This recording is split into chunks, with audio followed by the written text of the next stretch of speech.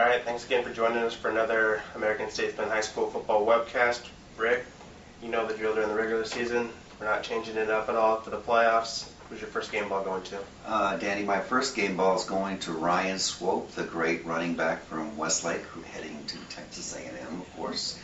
All he did was rush for 200 yards on 25 carries, 4 touchdowns. One came on a 60-yard touchdown pass. Westlake rolled over San Antonio Roosevelt, and Swope is the big reason why. Yeah, my first game ball is going to go to Swope's future rival over at A&M, Garrett Gilbert. We all know all about him. We all know about his arm, but this weekend against LBJ, he did a lot with his legs.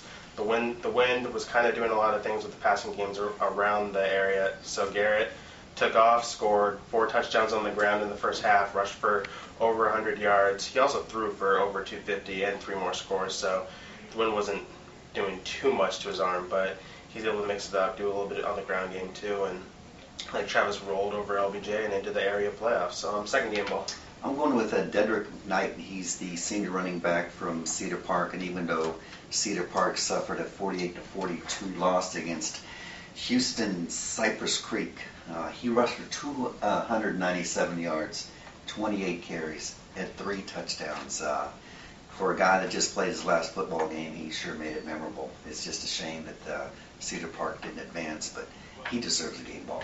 Yeah, he deserves a game ball. He'll probably get a lot of talk for 16-5 MVP honors, and he deserves every award that he gets this offseason.